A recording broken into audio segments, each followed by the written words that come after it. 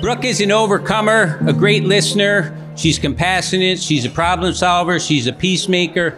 I'm so proud of you, Brooke, and so excited for you to become a wife and possibly a mother and whatever else God has for you in the future.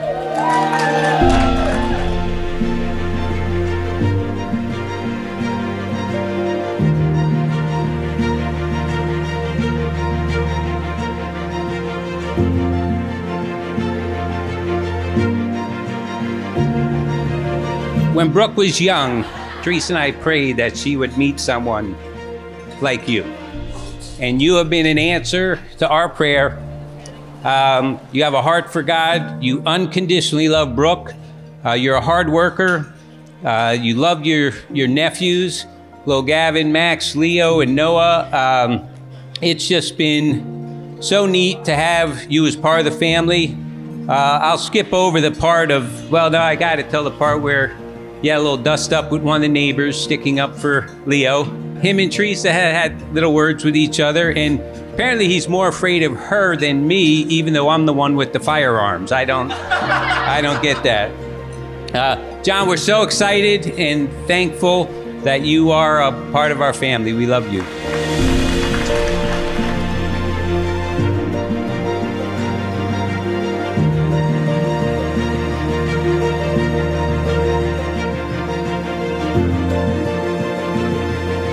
I, John, take you, Brooke, to be my wife. I, Brooke, take you, John, to be my husband. I promise to be spontaneous, to cherish each moment, to be fair, to be willing to try new things, to witness your beautiful life, to always take time for us, to be your biggest fan, to laugh together, to love you with actions, not just words, and to encourage you to chase your dreams.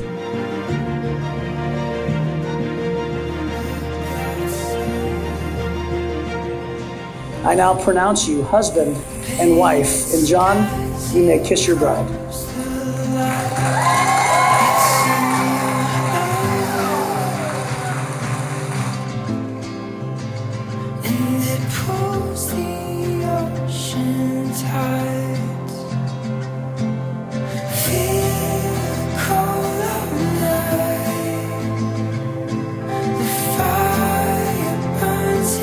Incredibly unique, adventurous, just thrill of a person, my Brookie.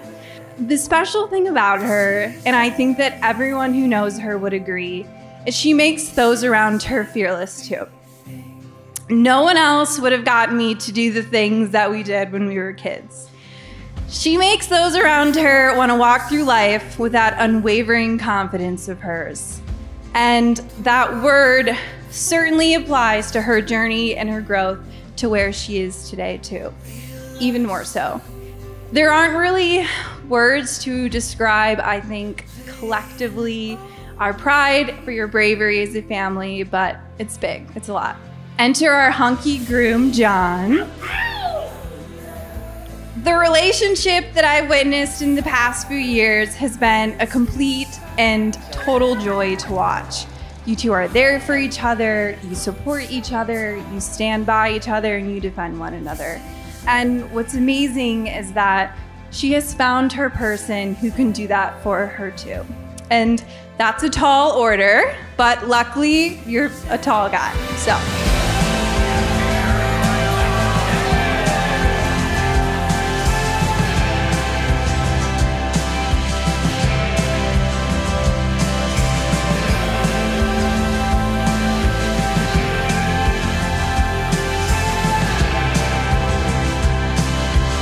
I am very proud to be standing next to these two today.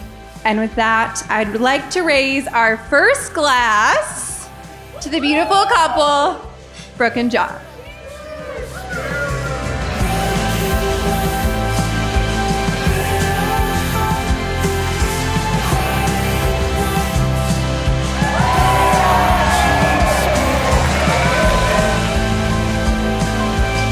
I've known John for 10 years. We've been through a lot together. A lot of stories I was told not to tell. But John's been through a lot, and I'm proud of you for who you are now. And Brooke, you bring the best out of John. You're a wonderful person. I'm very happy you two have each other. I love you both. To John and Brooke.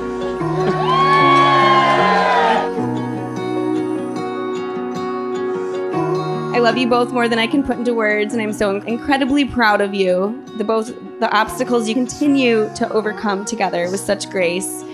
You may both be younger than me, but I truly look up to both of you.